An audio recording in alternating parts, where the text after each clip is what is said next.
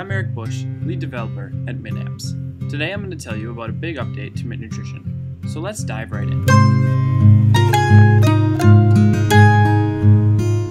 The first thing that you will notice is a major facelift to the interface. It is now easier than ever to access your plate or favorite plates from no matter where you are.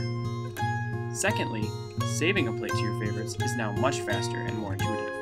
To do that, you just take a plate with items already in it, press Save Plate to Favorites, name it, and you're done.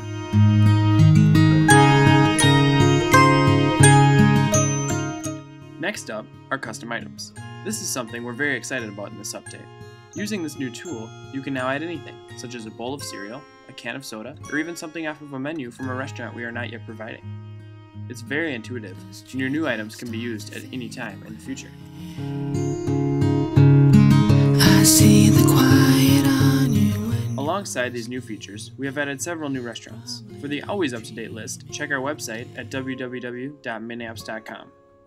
Thank you for watching, and stay tuned for more great information and applications from Mint Apps.